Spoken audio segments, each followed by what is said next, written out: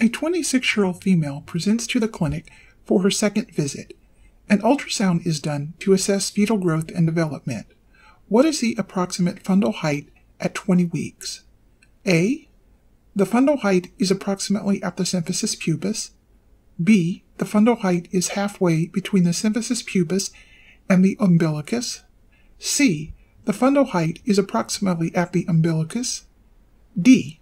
The fundal height is halfway between the umbilicus and the xiphoid process. The correct answer is C. The fundal height is approximately at the umbilicus. Explanation. Measuring fundal height is used to evaluate fetal growth and estimate gestational age. It is measured from the pubic symphysis to the top of the mother's uterus. At 36 weeks, the fundus of the uterus is at the mother's xiphoid process. C represents the fundal height at 20 weeks. Question. A prima gravida female of average weight asks how much weight she is expected to gain during her pregnancy. The nurse correctly answers. Select all that apply. A. 25 to 35 pounds. B. 30 to 40 pounds. C. 15 to 20 pounds. D. Due to differences in metabolic rate, this cannot be predicted. The correct answer is A. 25 to 35 pounds. Explanation. During the first 3 months of pregnancy, it is acceptable to gain between 2 to 4 pounds per week and about 1 pound per week later during the pregnancy. This may vary somewhat depending on the mother's pre-pregnancy weight. Mothers who are having twins will typically gain more. Question. A 31-year-old prima gravida female who has been smoking since the age of 16 presents to the clinic. She asks about the risk of smoking tobacco during pregnancy. The nurse correctly answers. Select all that apply. A. Down syndrome. B. Low birth weight. C. Increased birth defects. D. Cretinism. The correct answer is B. Low birth weight. And C. Increased birth defects. Explanation. Tobacco use and smoking tobacco should be avoided during pregnancy. Tobacco smoking can result in low birth weights and increased rates of birth defects. Other substances that should be avoided include alcohol and illicit drugs. Medications may be taken but should be prescribed by a healthcare provider, or a healthcare provider should be consulted before use. Question. A prima gravid female presents to the clinic for patient education. Why is a diet high in folic acid important during pregnancy? A. To prevent limb defects and gestational diabetes. B. To prevent mental retardation. C. To prevent neural tube defects and cleft deformities. D. To prevent sickle cell anemia and thalassemia. The correct answer is C. To prevent neural tube defects and cleft deformities. Explanation. The benefits of supplemental folic acid in pregnancy are well documented. Folic acid during pregnancy is important, and adequate intake helps prevent neural tube defects and cleft deformities. Many healthcare providers recommend 0.4 milligrams of folic acid daily, starting before conception. Question. The nursing student observes a multipara female undergoing an abdominal ultrasound. What are the steps in measuring fundal height? Select all that apply. A. Put the patient in Fowler's position. B. Place the tape measure at the symphysis pubis. C. Pull the tape to the top of the fundus. D. Record the measured height. The correct answer is B. Place the tape measure at the symphysis pubis. C. Pull the tape to the top of the fundus. D. Record the measured length. Explanation. To measure the fundal height, you use a simple, flexible tape measure. Place one end at the pubic symphysis, palpable region, and the other at the top of the uterus or fundus. Measure the height in centimeters. This is a way to assess fetal growth and gestational age. Question. The UAP is assisting with positioning a patient who is 38 weeks pregnant. What is the best way to avoid vena cava compression in the late stages of pregnancy? A. Place the patient supine. B. Place the patient prone. C. Place the patient in low Fowler's position. D.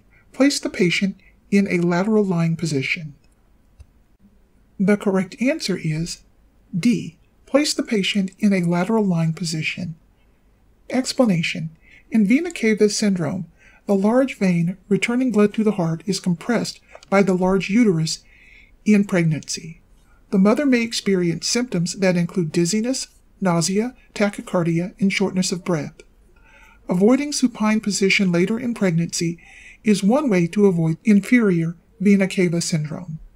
Question. The nurse is assessing a prima gravid patient. At her first office visit, what is Nagel's rule? Select all that apply. A method for determining the date of the fetal lung maturity. B. Subtract 3 months and add 7 days to the first day of the last menstrual period, then add 1 year. C. Add 7 days to the first day of the last menstrual period and count forward 9 months. D. A method for calculating the date of delivery.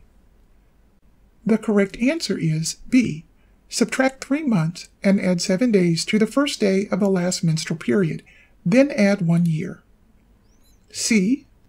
Add 7 days to the first day of the last menstrual period and count forward 9 months. D. A method for calculating the date of delivery. Explanation. The Nagel's rule is used to calculate the due date. Using a mathematical formula, we can estimate the delivery date. It should be considered a guideline and not a definite due date. Question. The UAP is assisting with care on the labor and delivery floor. The nurse is reviewing medical terminology with the UAP. What does prima gravida mean? A. It describes the first trimester. B. It describes a woman who is pregnant for the first time. C. It describes the first abortion or miscarriage. D. It describes a woman who is lactating. The correct answer is B. It describes a woman who is pregnant for the first time. Explanation. This question tests whether the nursing student understands the terminology. Prima gravida refers to a woman who has been pregnant once. It is distinguished from the term prima para that refers to a woman who has carried a pregnancy to 20 weeks. A nurse is teaching a nursing student about the fetal assessment. What is a non-stress test? A test to evaluate fetal well-being. B, a test to evaluate fetal heart rate. C, amniocentesis. D, the Fern test. The correct answer is A, a test to evaluate fetal well-being, and B, a test to evaluate fetal heart rate. Explanation. A non-stress test may be done during pregnancy to evaluate the condition of the fetus. It is referred to as a non-stress test because it doesn't place any stress on the fetus. During a non-stress test that takes about 20 minutes, the healthcare provider may assess the baby's heartbeat and the mother's contractions. You would expect the baby's heart rate to increase when the mother is moving or waking. Question.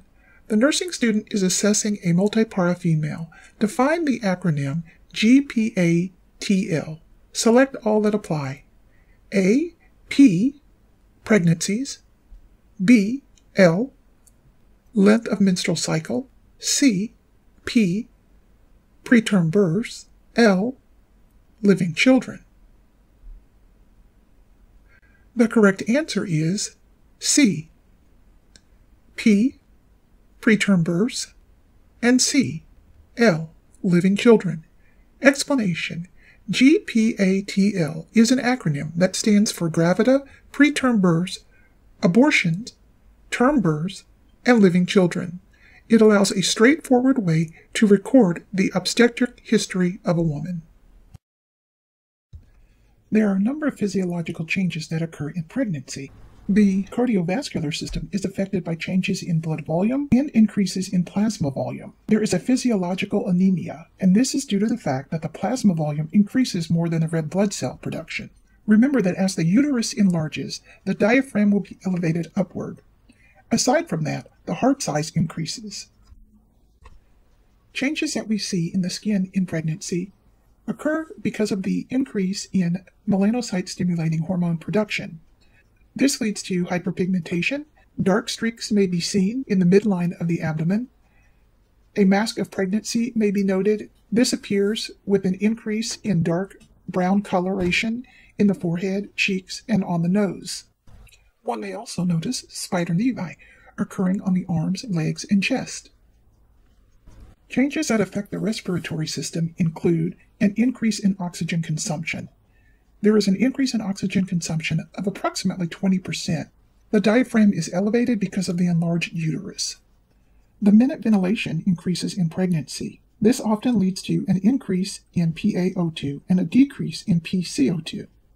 The gastrointestinal system is significantly affected during pregnancy. Nausea and vomiting occur, and this is often affected by an increase in human chorionic gonadotropin. However, this typically subsides by the 3rd month of pregnancy. Sometimes this results in a decreased appetite due to decrease in gastric motility. Constipation increases in pregnancy, as well as flatus and heartburn. Hemorrhoids may be increased due to an increase in venous pressure. The endocrine system is affected during pregnancy. This results in an increase in basal metabolic rate and metabolic function. An increase in prolactin secretion is noted from the anterior pituitary, and this will affect the lactation process. The posterior lobe of the pituitary will produce an increase in oxytocin, and this will stimulate uterine contraction. There is an increase in thyroid function and thyroid activity. Additionally, water retention occurs, secondary to an increase in aldosterone.